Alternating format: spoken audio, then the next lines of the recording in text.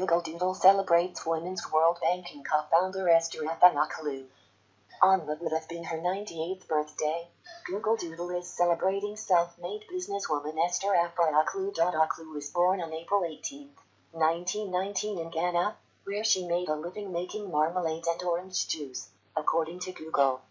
While she eventually landed a supply contract that provided her with enough money to start her own company, Nkulenu Industries. It's Ocloo's advocacy for fellow female entrepreneurs in underdeveloped counties that Google Doodle is highlighting on her birthday. Ocloo is considered the pioneer of microlending, or giving low-income women small loans when they couldn't get loans from banks.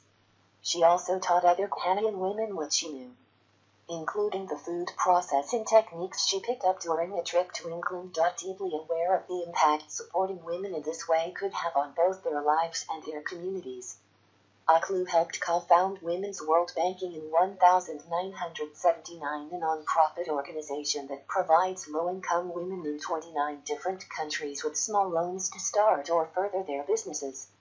The organization is still working to empower women around the world through financial inclusion to this day.